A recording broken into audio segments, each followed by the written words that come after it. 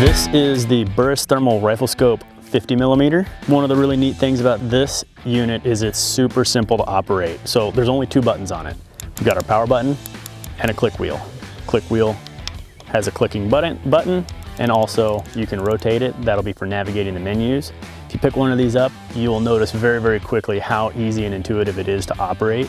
All the menus are in plain English words. There's no symbols or anything kooky like that. So dial down to exactly what you need. Hey, I need a 0, dial down to 0, change my X and Y axes and get myself sighted in.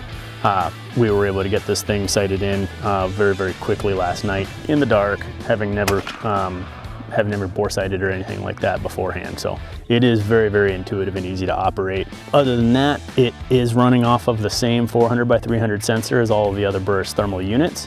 That does give you a little bit of an increase in thermal resolution over the 384 by 288 style thermal optics. The other nice thing is having that 50mm lens really does buy you some magnification. So the effective magnification on this guy is about 3.3 to 13.2x, whereas the BTS 35, the Burris Thermal Riflescope 35mm, is more like 2.9 to 9.2x. So more equivalent to your 3 to 9, more equivalent to your 3 to 12, 4.5 to 14 type of scope. This one's gonna offer you a little bit more field of view. This is gonna offer you a little bit more depth of field.